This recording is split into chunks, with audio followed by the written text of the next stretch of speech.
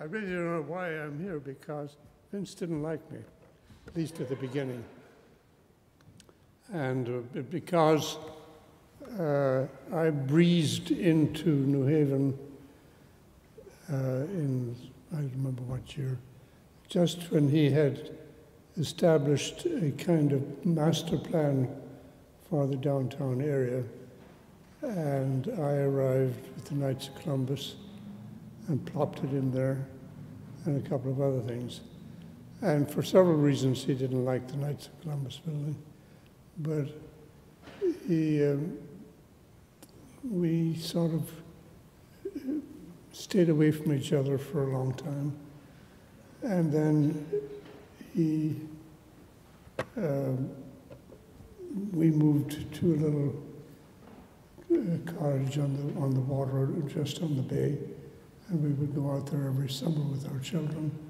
And there was this man who rode past every Sunday. And it turned out to be Vince. And he was rowing a very expensive kind of professional boat with very long oars. And after a few years, we started to wave to each other. And then he would occasionally come and play with the children, which is very nice. It was very, very sweet. So we got to be good friends. But our start was uneven because I really didn't have any sense of what was going on. Just to explain how I got here in the first place, I was at school in Dublin during the war. Ireland was not involved in the war. So I graduated just as the war finished. And I felt I had to get out and go somewhere.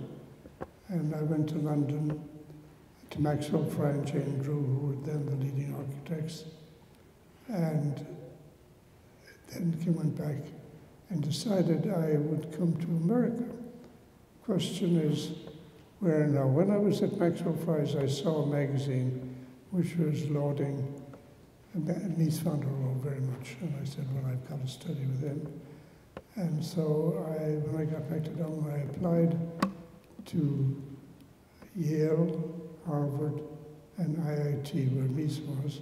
And incredibly, I was accepted at all three. And I can't imagine why, because I didn't have much that to show. But I decided to go with Mies. And just a brief story there. For about 4 months, he never talked to us.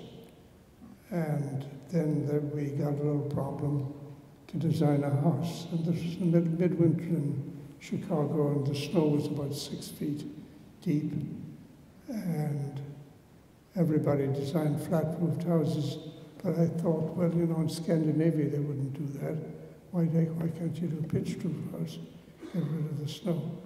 And so Mies looked briefly at it, and he said, you could do that, but I would not do that, you know.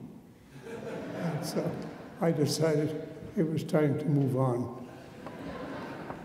And I did, and then joined Aerosarn and had a wonderful 10 years. I saw that when I came here, I was carrying all of Aero's buildings because he died before.